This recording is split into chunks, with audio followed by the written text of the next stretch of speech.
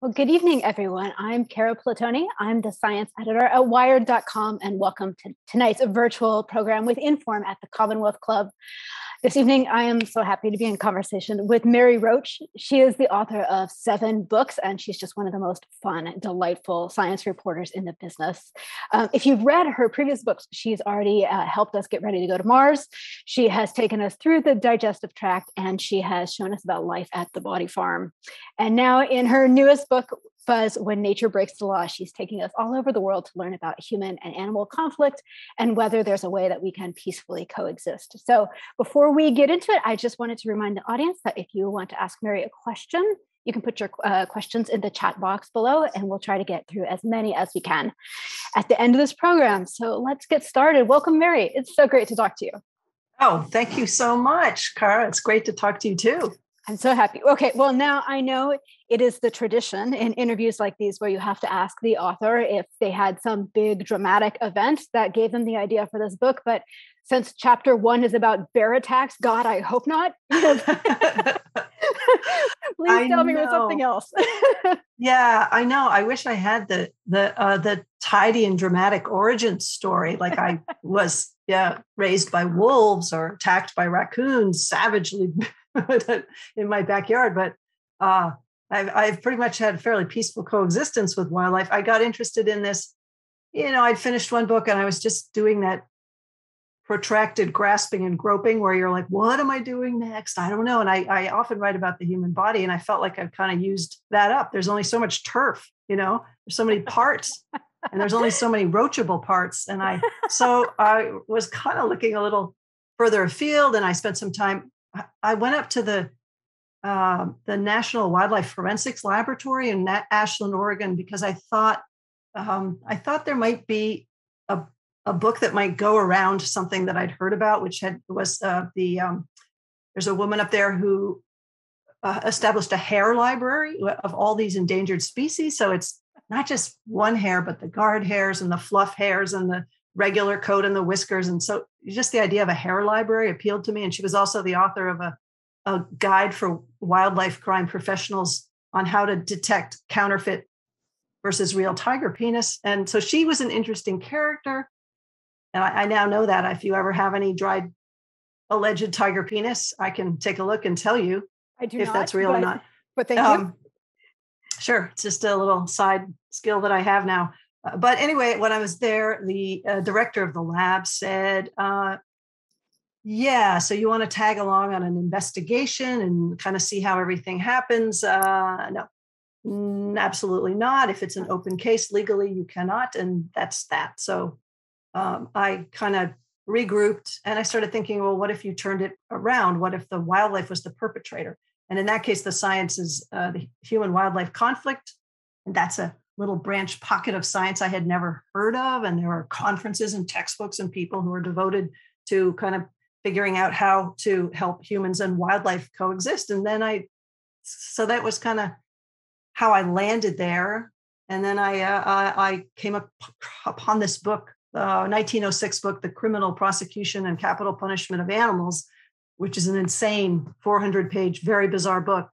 But I realized, I could do this. I could set it up by crime. So I've got initially the felony crimes, and crimes with quotation marks, because obviously animals are just following their instincts. They're not literally committing crimes, but I could break it down like, we got manslaughter, murder, home invasion, and then the misdemeanors, trespassing, jaywalking, littering. So it seemed like I could kind of structure the book that way, and it'd be make it a little more fun and relatable than just saying human wildlife conflict, which sounds kind of dry. Exactly. But it's not. Exactly. So, it seems very roachable. Yeah, exactly. So there's kind of like an implied allegedly with animal crimes. And when we say human-animal conflict, I keep thinking, is it really a two-way street? Like, is it us projecting on them, or is this a problem that goes both ways? Well, the conflict, it typically turns out poorly for the animals because ultimately public safety is going to be the priority. So, so if you have animals coming in to your property or whatever it is, looking for food. And then they end up, if it's an agricultural situation, they end up, they don't have a lot of rights and it doesn't typically go all that nicely. But were you asking like the conflict? Is there two different kinds of conflicts or? No, I was just thinking that animals are, like you said, they're kind of doing what animals do, and they're also doing what animals have always done. But we're the ones who change all the time. We're the ones who build stuff. We affect the climate. There's 8 billion of us now, and it seems like we change, and then they adapt, and then we get mad at them, which is just gaslighting. Exactly. Right? I mean, that's exactly what it is. No, exactly. I mean, these animals our range is expanding, and their range, talking about bears, some of these large mammals that in the last, 100 years ago were just, the populations were decimated by bounties, by, airdrops, poison meat. It's kind of a free for all kind of wahoo annihilation campaigns. Mm-hmm. And that all shifted around, the middle of the last century when the environmental movement, the animal welfare movement started to gain traction, and the public kind of shifted its attitude, and it wasn't okay to just go in and wipe these animals out. So happily, they've made a recovery, these populations of bears and wolves and coyotes, to the point where they're now kind of getting all up in people's business again, and now we're heading back into conflict. But yeah, it's almost always our change and our doing that is creating the conflict. Animals are just doing what they've always done, and now suddenly we've plonked down in the middle of their range, up in the mountains around Aspen, just sort of providing new sources of food, entire dumpsters behind restaurants full of, sustainably grown, lovely organic produce for them to feast upon. So, why wouldn't they? It is very much our fault in a sense. So one of the things that's really fascinating about this book is you get into the idea of what's a pest and what's an animal that we love and we want to protect. And I think there must be at least 100 different animals in this book that are considered pests at some point in history, including a lot of animals I think of as being extremely adorable. I'm wondering, did you ever find sort of a through line for what makes an animal a pest to us and what makes an animal something that we care about and we love, we want to bring into our home? Well, sure. A pest, pest is a term that gets applied by somebody who is either irritated or harmed by the animal, or their bottom line is affected. Agricultural pests, agriculture between the birds and the rodents. I mean, if you're trying to grow food, those animals are considered pests. There's lists of wildlife that are considered by the USDA or the Department of Public Health. There's a long list of things. I actually have it.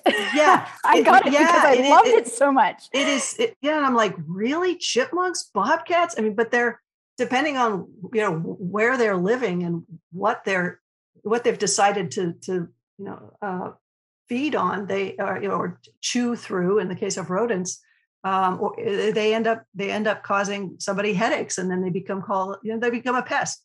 I don't like. Yeah, I mean, read some of those out. It's kind of astounding. Okay, this is one of my favorite lines in the book. Just in America. Yes, and recently too. Okay, so here are some of the species the EPA, and the USDA and the Department of Health and Human Services consider pests: chipmunks, bears, raccoons, foxes, coyotes, skunks, flying squirrels, tree squirrels, little brown bats, rattlesnakes, coral snakes, cliff swallows, crows, house finches, turkey vultures, black vultures, and mute swans. And that is not a comprehensive list at all. That's just a few of them. So we seem to be irritated by just about everything out there. So the solution to pests and pest eradication is, of course, science. And I feel like we can read this book sort of as a history of technological innovation and pest eradication. So you sort of take us through the pre-World War II era, where it was mostly brute force and trickery, sending somebody into a field to do something startling. And then in the 50s and the 60s, it's more about mass poisoning. Yes. it's the era of better living through chemistry. Yes. And then more recently, there's all these kind of high-tech things. There's drones, there's lasers. Yeah.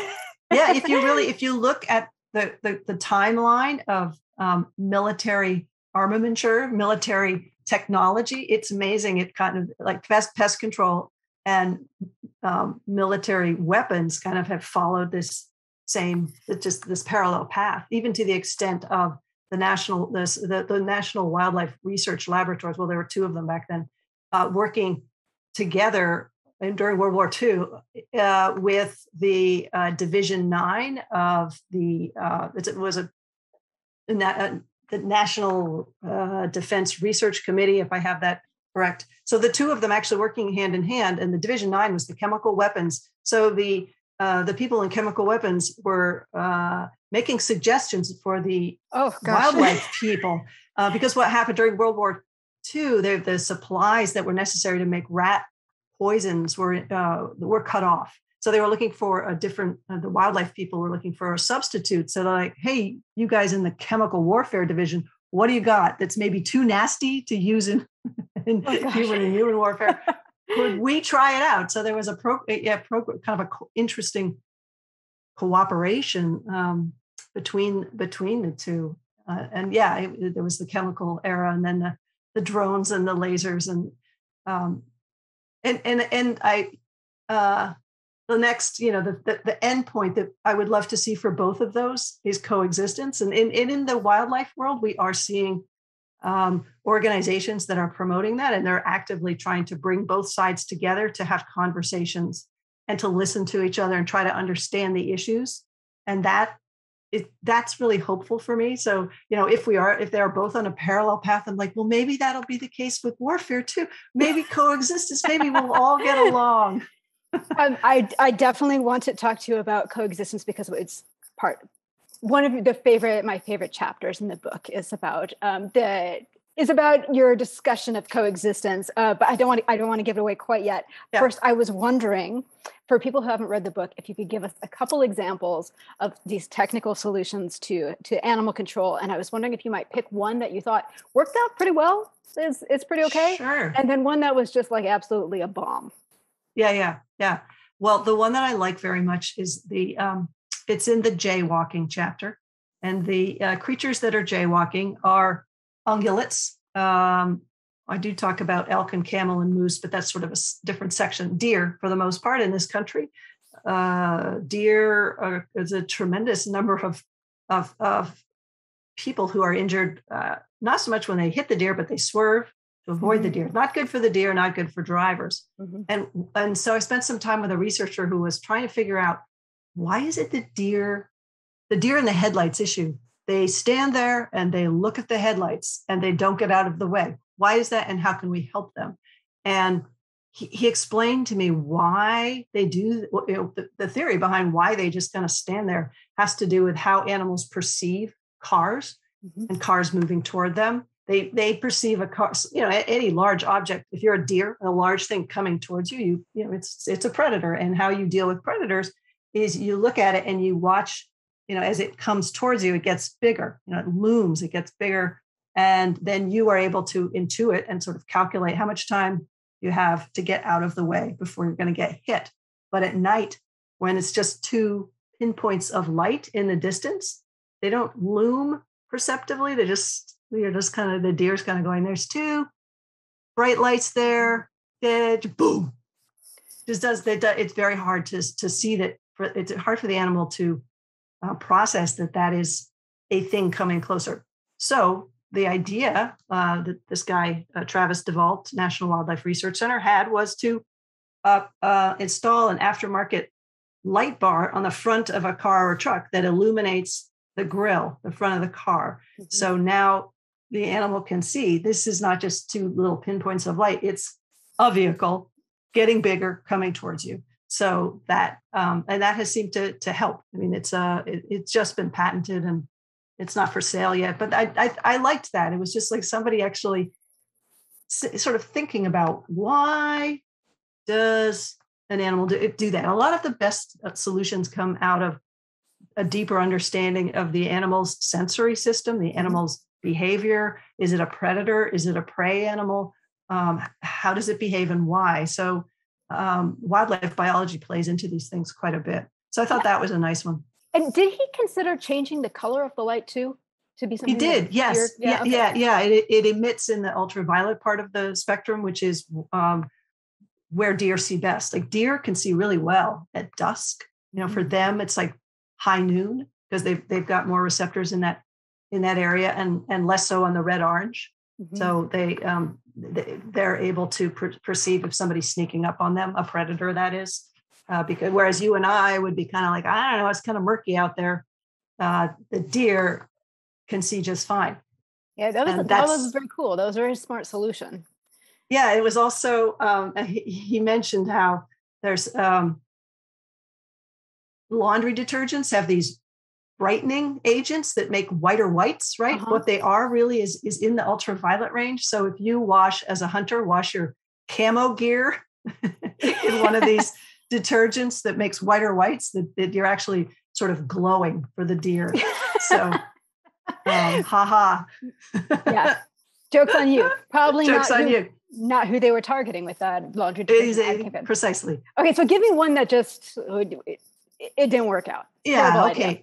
Yeah, there's a bunch of those in the category of, okay, we have this nuisance animal and we'd like to be rid of it. Why don't we import a predator that will go around and just scarf up all of these annoying animals? And the extreme of that, well, a simple example, Hawaii had rats in the sugarcane fields, brought in mongooses or mongoose. I'm not sure the plural of that. I don't know. I think you have your choice. I only use mongoose. I like that better. Mongoose. Anyway, but someone overlooked the fact that one of them, the rat, is nocturnal and the mongoose is diurnal. So, they brought in the mongoose. The mongoose are like, I hear there's rats here somewhere, but I've never actually seen one.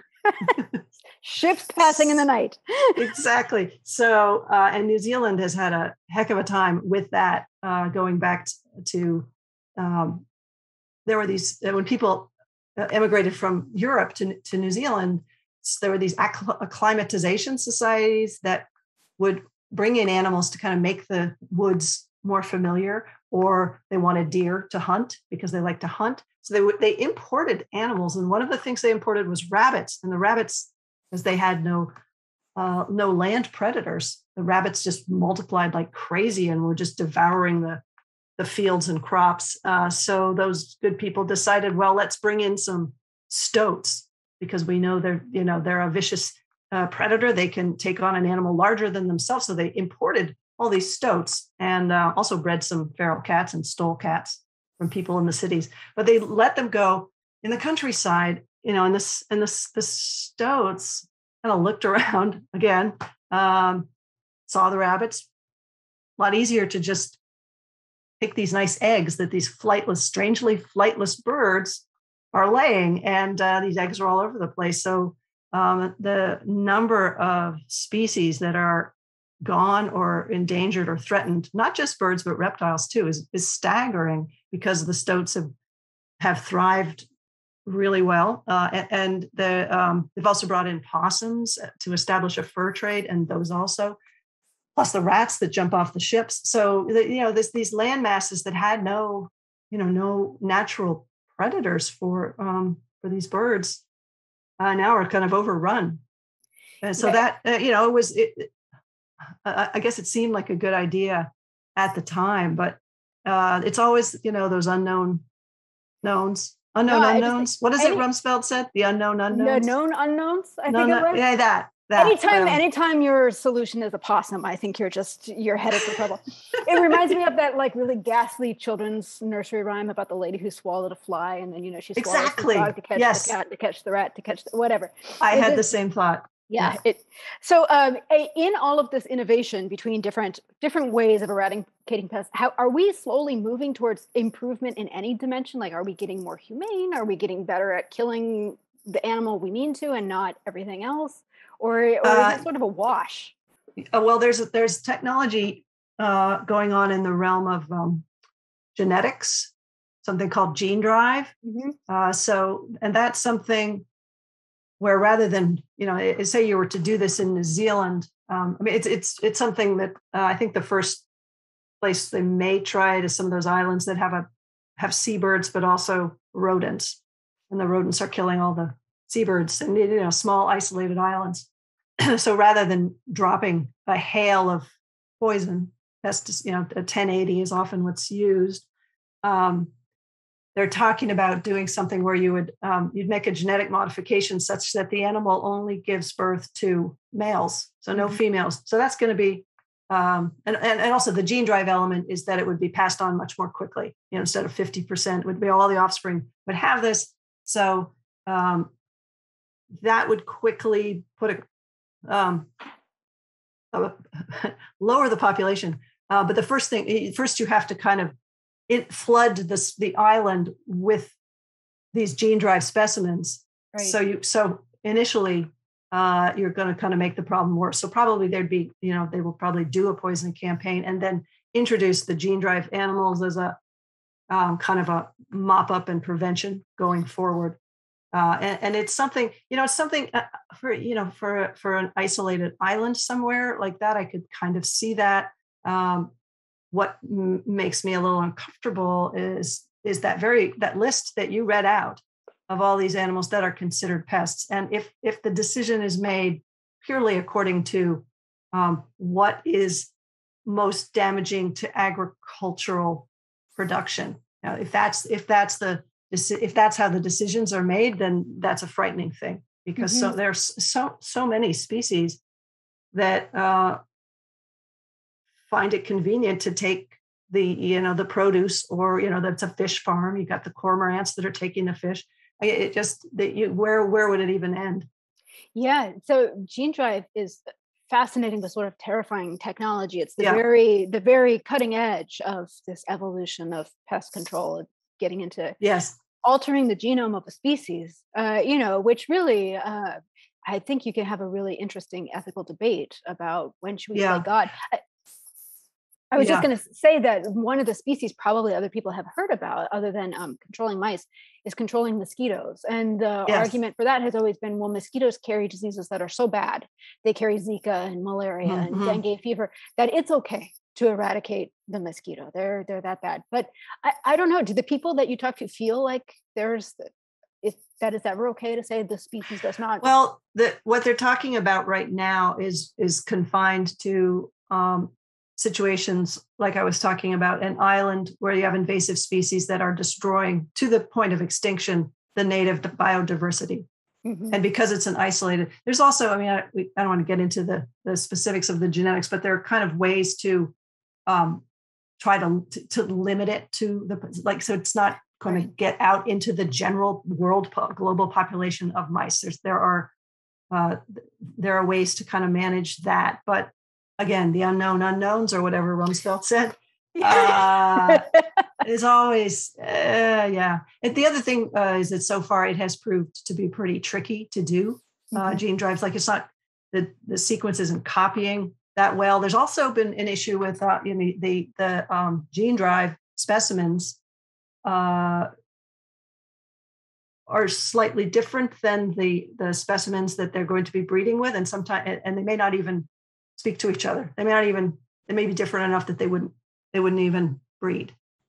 So there's been it seems a little like it's not off to a fast start, which is good, because I think that the ethics need to be thought through, and that people need to have more conversation. A lot of conversation is going on about it, and anyway, it is not to the point where it's being considered as pest control for agriculture, but some of the work is being done at the National Wildlife Research Center, which is owned by the USDA. So my feeling is that the end point would be pest control, and that's where things get hairy. Well, let me ask you about, this is one of my favorite chapters, and it's a different kind of solution. It's about the Midway Atoll, which the US Navy is trying to use as an airstrip during the 1940s, and it's just absolutely covered in albitri. And I don't want to spoil for people who are going to read it all of the increasingly hilarious and desperate things that the Navy tries in order to get rid of these birds, because you really don't want birds on your airstrip. You don't want them getting sucked into an engine. That's very serious for everybody. But in the end, what happens is the Navy leaves. That island is now a nature preserve. And I'm wondering what you think about this as a solution, the idea that maybe sometimes we have to just give up. I think that they left for other reasons. I don't think they left because of the albatross. I don't think they were like, you know what, you guys, we've hassled you enough and we feel kind of bad. You know what? We're just going to leave. Just to the island. You take it. It was closed for other reasons. It was midway, halfway between California and Asia. It was considered very strategic. Well, I mean, it still kind of is, but there. I'm not sure the exact reasons why they eventually closed it, and maybe it had something to do with the albatross. But it's a lovely outcome because it's now just seabirds. It's just the albatross are like, finally, those people are gone. That was the albatross. I love them. I think about this all the time when it comes to climate change, which is not necessarily about species, but it's about thinking where people should be. We have this concept of nature preserves, which are usually like parks that we set up in someplace remote where there's not a lot of houses, there's not a lot of business. We don't have to give anything up. But with climate change, I think a lot about, do we need to seed some ground and say, this is just not a place where people should live anymore? I guess in that case, it's a little too risky. But the idea of giving up space and turning it back over to the natural world, it seems profound. And also, I don't know if anybody would actually ever do it. I don't know either. I mean, I think things would have to change considerably before anybody would. But it's interesting. In India, and I think maybe in Nepal as well, there have been places where, and not that it's being done for the sake of the animals, I believe it's being done for the sake of tourism, but sanctuaries have been set up and the government has, wildlife preserves, fairly large, have been set up and the government has compensated, has paid people quite reasonably, paid people to relocate, which is kind of interesting. Again, not done for the right reasons, done because they want to encourage tourism. But I mean, it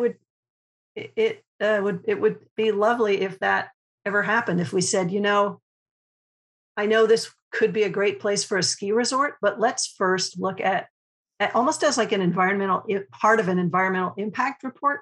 Couldn't there be although maybe that is part of EIR. It's like what will be the impact on the wildlife here, and should it even be allowed?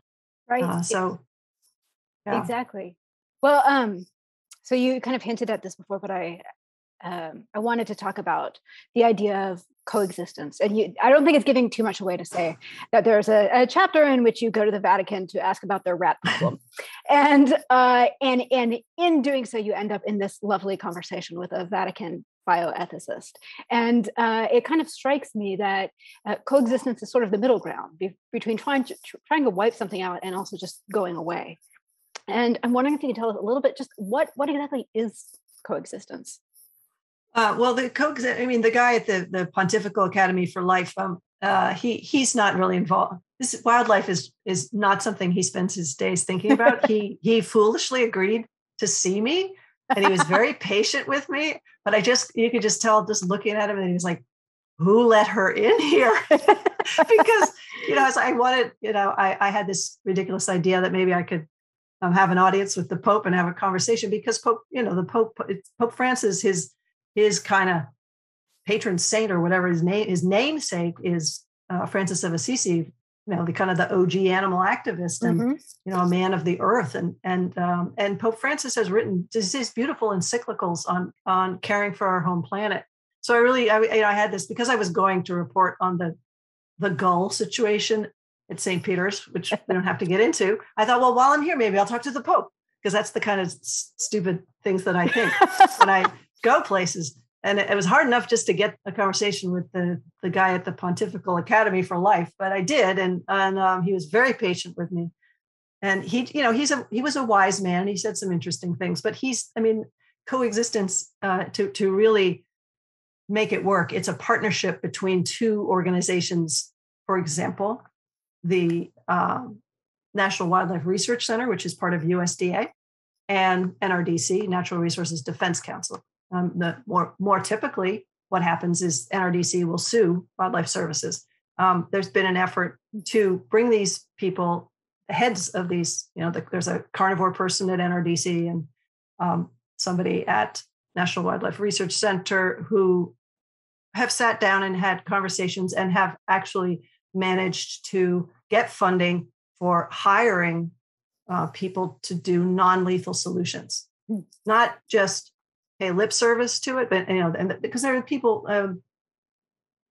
The NWRC is part of Wildlife Services, which is the arm of USDA, which gets called in if somebody's got predators killing their livestock and they want the predator killed. So the people from Wildlife Services will come in and they may say, you could build a better enclosure for your livestock at night. There's various things you could do. You could graze the sheep differently, but they used to just say the stuff, and now they're actually hiring people to help do it.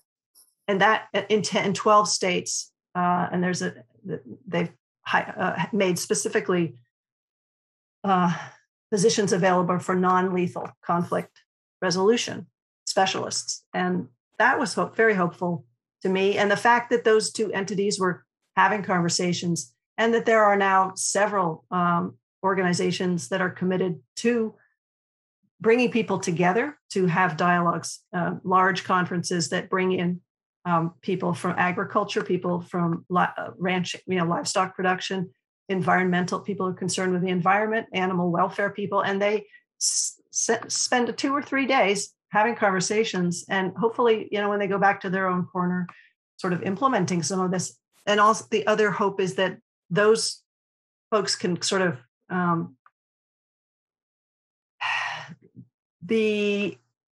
form a kind of body that would inform legislation. So the legislation isn't just let's put it out there for the people to decide, because people vote by emotion or by their own personal financial interest. So things end up on the ballot that not necessarily the right solution or an effective solution. So if you can have these cooperative groups that reflect kind of both sides of the divide, that would be a hopeful thing.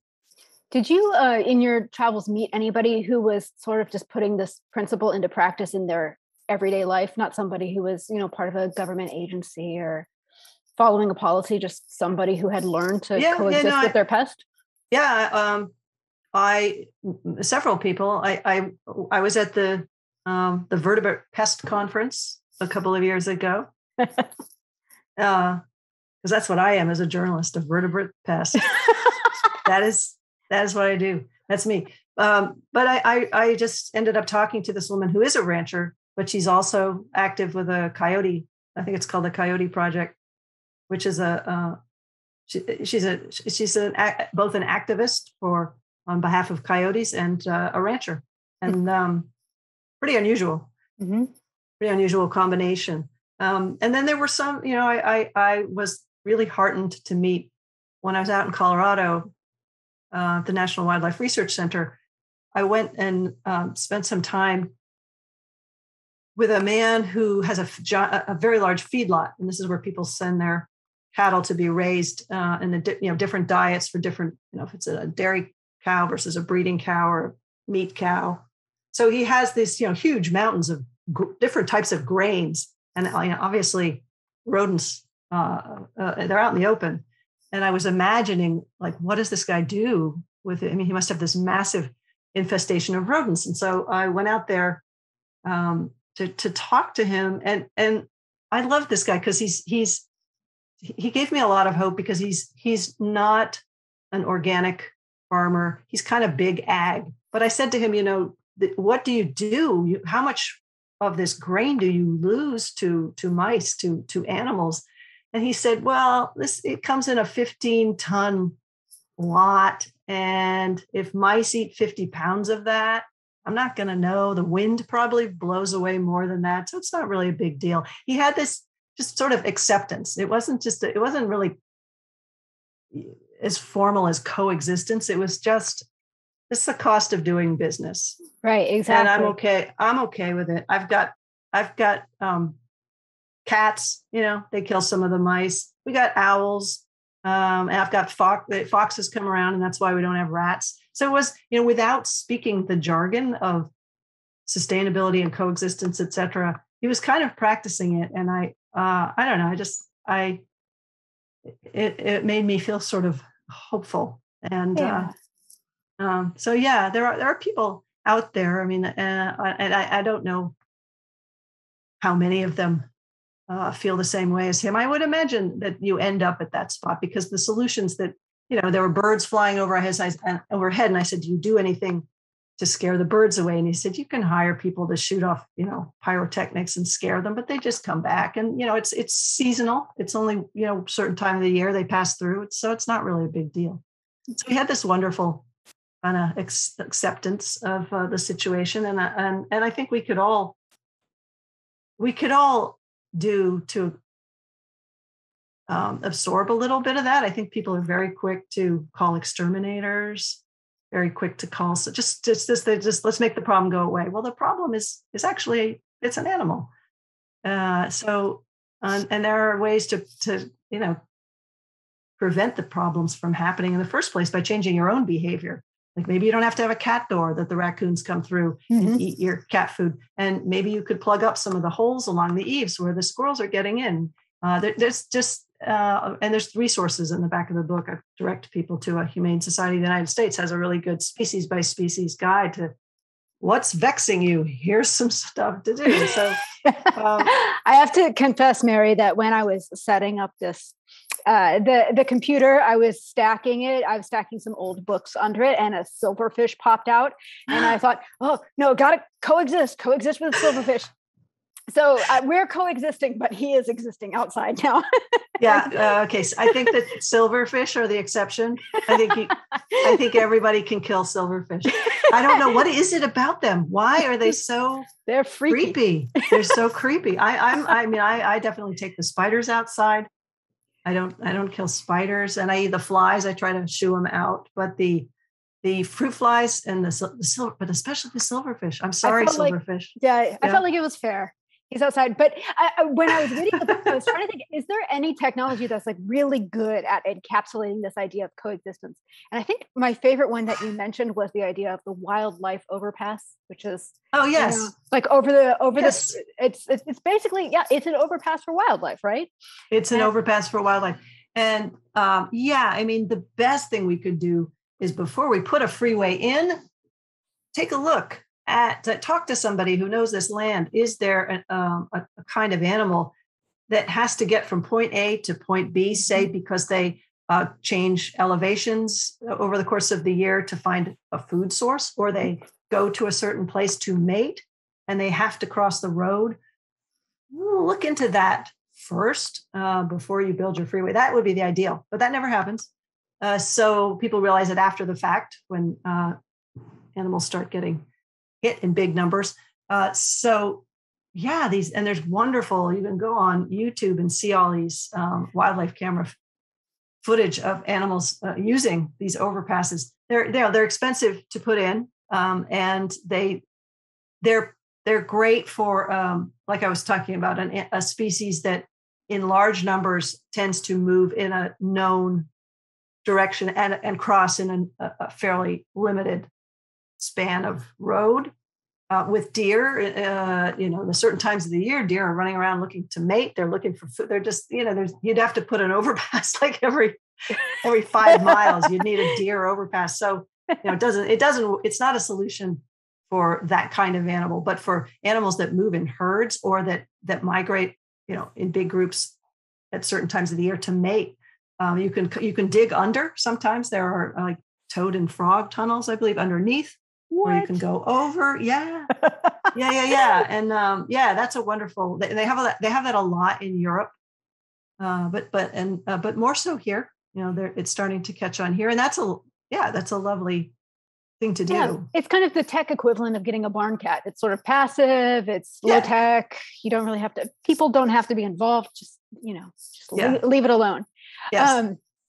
So let me ask you a little bit about the Roachable book. One of the delights of reading one of your books is that you take us on a tour through this world that we know nothing about, and we meet people with super cool jobs that we've never heard of before. And you're always kind of like a minor character in the background with your notebook, like standing too close to somebody and saying like, I'm just going to follow you around. Yeah, that's me. Vertebrate pest. Vertebrate pest. And it's this very kind of personal, up close style of journalism that sort of depends on you being able to talk your way into the room or into the ride along, and then being there to sort of make charming observations about not charming things. And I'm wondering if the pandemic got in your way at all. Did it? Oh, yeah. I'm so fortunate in that I was done with most of the research when this hit. There was one chapter. I had a chapter I was going to report in Toronto that had to do with raccoons. And I remember it was March of that year, and I remember talking to the person at United Airlines, and he said, no, the border is closed. And I was like, what? And I remember saying to this man, well, my deadline is end of May. So if I could, it'll be open by early May, right? Like I actually thought from March to May, oh yeah, this will all be over. I had no idea. So I was very lucky because it would utterly derail me. I would have had to just set it aside. And I don't know what that's like to, book us, interrupt us. I don't know how that would work. And fortunately I had some projects that I could do from home that didn't involve travel. Like I did a young reader adaptation of Packing for Mars. I updated Stiff, just stuff I can do on the phone. So I was very lucky.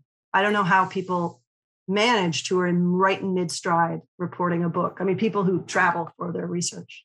Yeah, reading the book was so refreshing because there were things like crowds and international things that seemed so far away. And then 2/3 of the way through, there's a Zoom call. And I thought, oh no. But that's what made me wonder. Yeah, no, the Zoom call. But that was my first ever Zoom call. And the woman I was calling, the screen kind of froze, and it was one of those, situations that you have. But as time passed and I went and reread the book, I thought that scene feels so dated to me now that we were all like figuring out, oh, how does this work? But yeah, that was in fact not during Zoom. That was before. It's just because I didn't, it wasn't the focus of the whole chapter, so I didn't travel to Appledore Island. I kind of wish I had. It would have been kind of amazing. I'm kind of excited though that there was a lost chapter. It made me wonder if there was something that couldn't happen. This last 18 months has for people been both maybe the most indoor time of their life, but also the most outdoor time of their life. There's been this such a surge of interest in camping and hiking and stuff like that. I'm wondering, did the pandemic change the way we think of nature at all? Well, I think there was a tremendous increase in the number of people who go bird watching. I mean, I've been a nerdy birder since I was in. My mom was a bird watcher, kind of a passive. She'd hang a bird feeder, and we'd watch from the chairs in the living room. She didn't go outdoors and bird. She says, "Or you guys can come to me. I'll watch you. I'll feed you." But I know that the birding has taken off, and it's lovely because you see so many more people out in park. I mean, during the pandemic, just the number of people out in nature, even to the point where it was almost too much. The trails were so crowded. Yeah, and backpacking, we couldn't go. Everything was overrun. Yeah, we did an article about this at Wired, that birding became so popular and social media was driving so much attention to rare birds that people were sort of showing up and overwhelming animals. I don't know. Weirdly, from the point of view of some animals, 2020 was the year that people got less annoying. Have you heard of this term, the anthropause? No. Because the town, because we all stayed indoors. Exactly. Because of that. Yeah. So it was kind of the year that human activity was really super limited. And it was this was kind of my favorite genre of pandemic story, is that all of this interesting stuff happened. Like like city rats that depend on restaurant food had to change their scavenging territory. And all of these seismologists and marine researchers were like, well, at last the world is quiet, so we can go out and we can do all this great audio research. And there was one study about sparrows in the Bay Area that found that the males were changing their song because they no longer had to shout over traffic. So they could like do these more subtle, complex songs. And all of this made me wonder, like, Mary, are we the pest? Oh, we're definitely we are the pest of Earth. We're definitely. I remember talking to somebody about Chernobyl, and after the incident, when no one came near for. I think now there's even some tourism there, but apparently the wildlife just all moved back in and was thriving, even though there's some residual radiation. But like humans were more of a plague than the radiation. Like the animals were doing much better now with the background radiation than they were with people living there doing their things. So I just read this article that just seems like a very Mary Roach study where people who wanted to study radiation, at Fukushima Daiichi, not at Chernobyl, but they were like, okay, what can we use to monitor how much radiation there is? And they were like, snakes. We're going to set snakes up with dosimeters, and the snakes are going to crawl around, and that's going to give us our radiation reading in a place where it's not safe to send people in to do research. Oh, yeah. Do snakes, are they able to, are they not affected by radiation, or is it just that nobody cares about snakes? No, I don't. I think they're okay. I think the research seemed to indicate that the radiation was from them touching the ground, not from them. Like it wasn't internal. It wasn't from what they were eating. So I think the snakes are okay. Yeah. They're just a weird research tool. Yeah. The after they, on the Marshall Islands and Bikini Atoll and all that, where they did the atomic testing, the rodents kind of just went underground and they were fine. Huh. The rats prevailed. All right. Well, we're getting close to reader question time. I had one last question for you from me, which is whether or not writing this book kind of changed your perspective on anything other than perhaps silverfish. It did not change my perspective on silverfish. I still find them incredibly creepy. Maybe I should just do, my next book should be about silverfish. No, please no. Illustrated, like a coffee table book. No. Yes. Big blow-ups, massive blow-ups, lots of them seething, hundreds of them. I guess silverfish are very roachable. I mean, I suppose they are, yeah.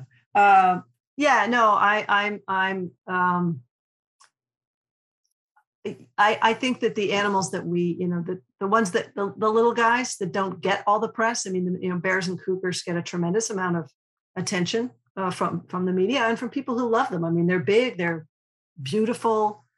There aren't that many of them, so we care a lot about them. A lot of people care a lot about them, and that's great, and that should be. But I think the little guys like the roof rat, the squirrels, that they're sort of, and birds. They're thought of as, I guess, just people because they annoy people and because there seem like there are so many of them. We are so quick to.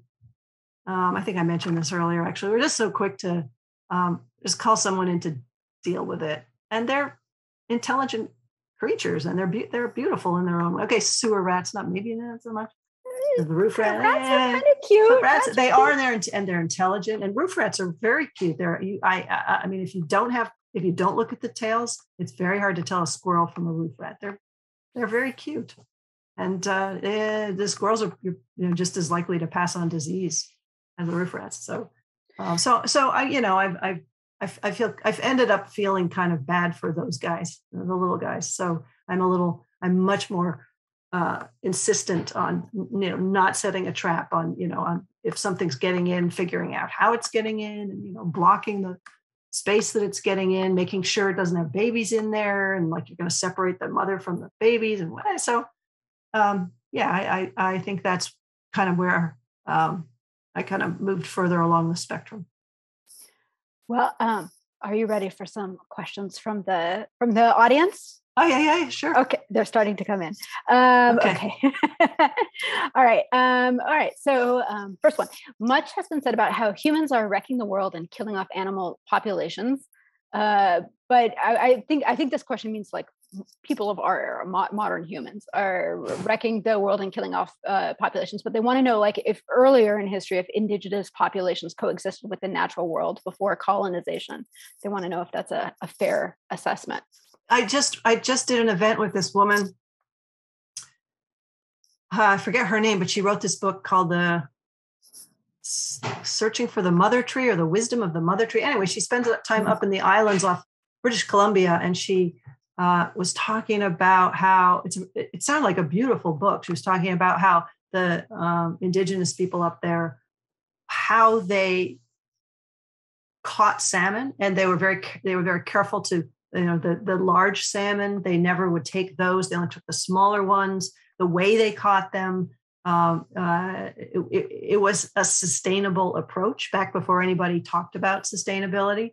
And of course, the salmon populations are dwindling now. So I'm not an expert on that, but based on what she was talking about, at least in that region of the world, yes, the answer is yes. They had figured out ways to of course they were taking some of them to eat, but not just plowing through the whole population and wiping them out. So yeah. This is sort of a funny one. So somebody says, in your reporting, you typically find someone whose name matches their job or their area of research. Now you're a roach writing about pests. What was your favorite name you learned in writing Fuzz? Oh gosh, let me think if I can remember if there was. I think it's called an aptonym when somebody's name and their job are the same. I forget what the word is. There is a word. That's probably it. And there were so many of them in Gulp. There was Keith Grime from the soap and detergent industry. The Soap and Detergent Association, Keith Grime, Spitz, the guy Spitz. I was talking about the enzymes in saliva. Like everywhere I turned, there was one. I can't think of one from this book. Do you remember any, Kara? No, I can't think of one from this book. But Spitz and Grime are classic. So, and my own gastroenterologist who did my colonoscopy, Dr. Turdeman. Maybe he's in the audience. He's at UCSF. He's probably so sick of me talking about it. I wish I had one from this book. I know that there is a somebody who works for I don't know. It's an animal person and her name is an animal, but I forget which animal. So that's not interesting.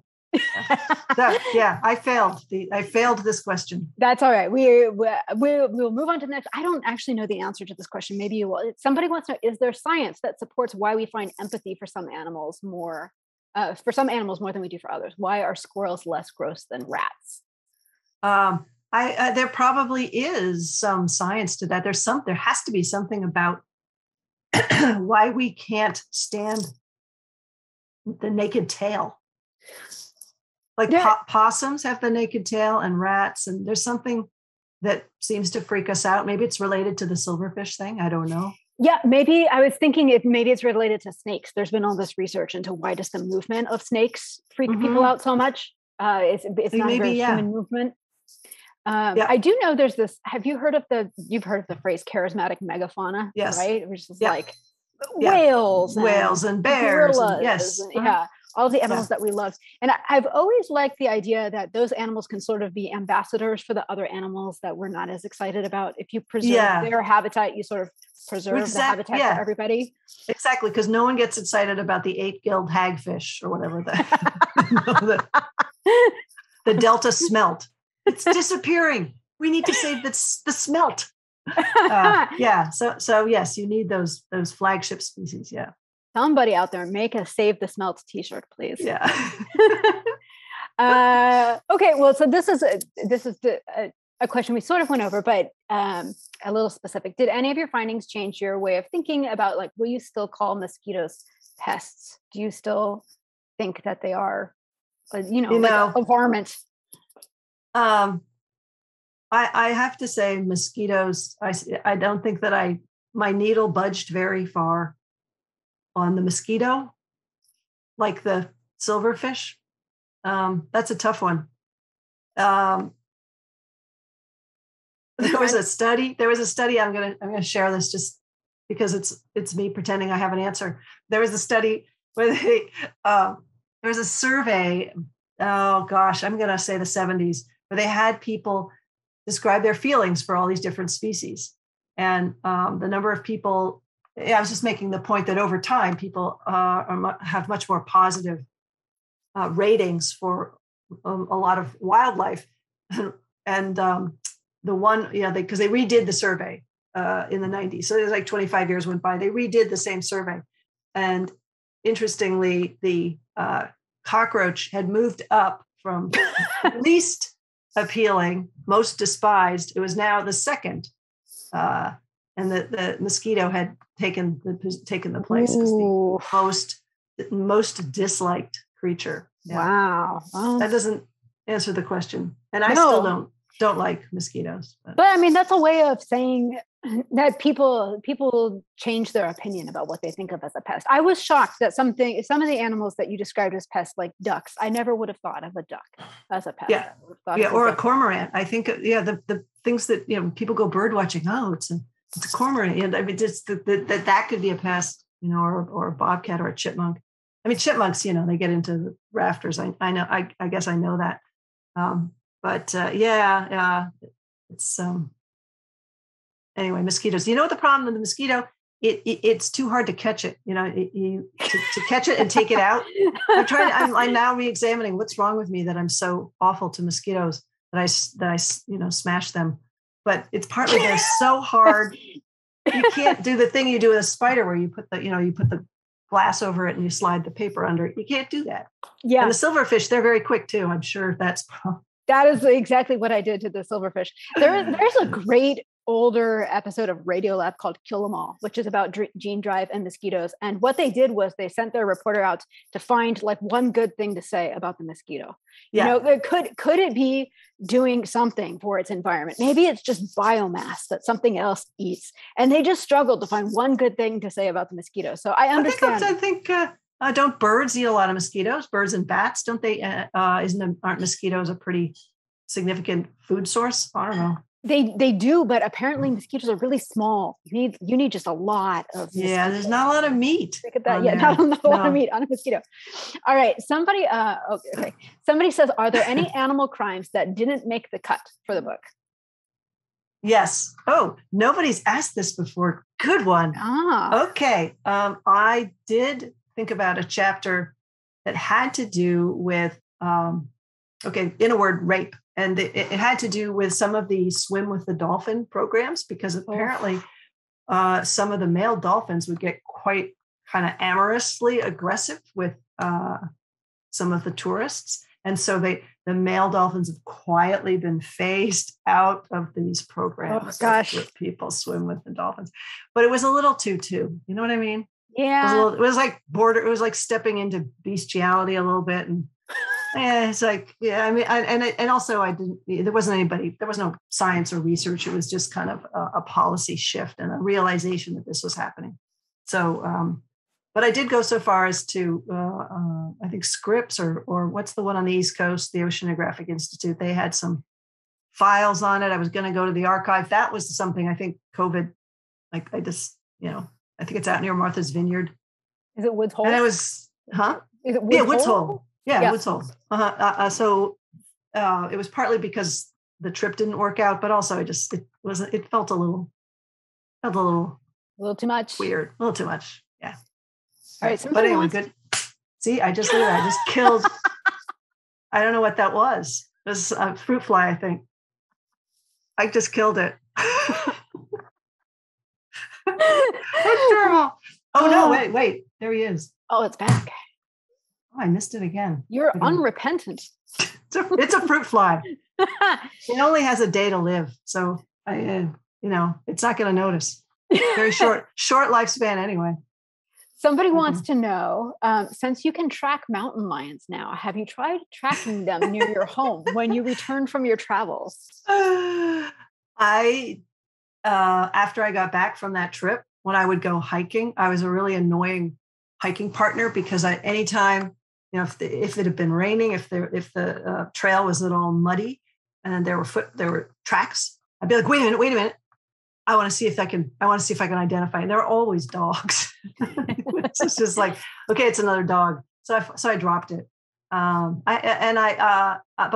was looking. I definitely spent some time with my head down on the trail. My gaze down on the trail, looking for tracks that might be interesting. Because I kind of thought, ooh, maybe I'll be one of those tracker people. But I'm hopeless at it. So I can, tell a dog from a cow.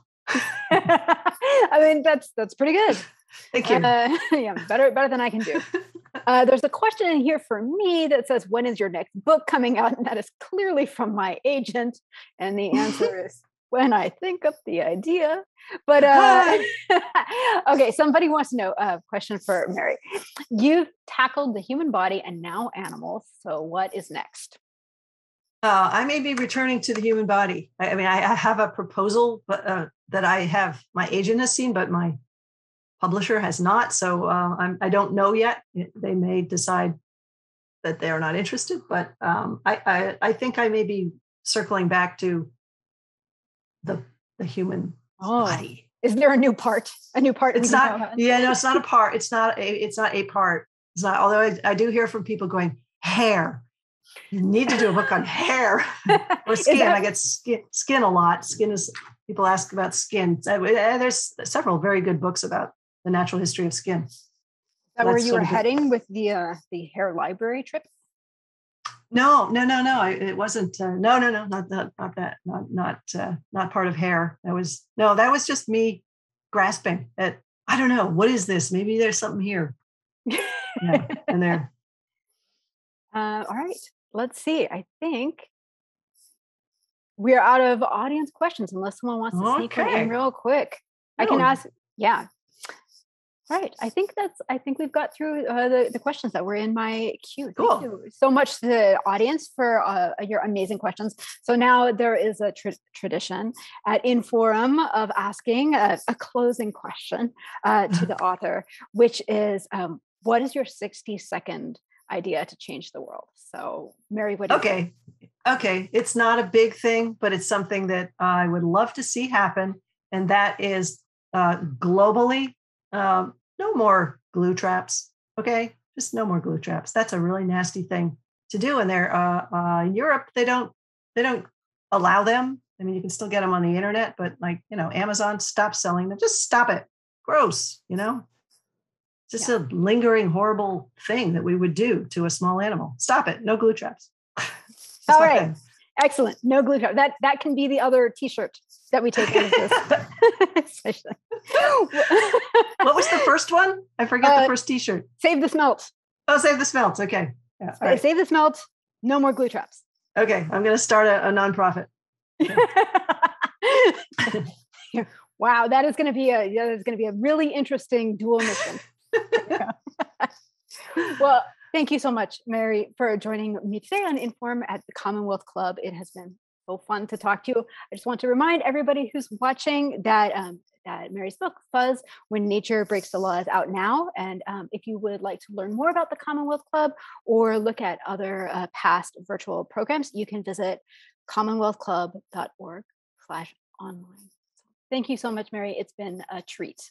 Oh, thank you so much, Kara. I loved chatting with you. And the Commonwealth Club is one of my favorite places in San Francisco. So it's lovely to virtually connect with the people that are out there somewhere. Thank you all for joining in. And hopefully next time we'll be in person. I hope so too. Yeah. For everybody here, I'm Kara Platoni. Thank you all and have a great night.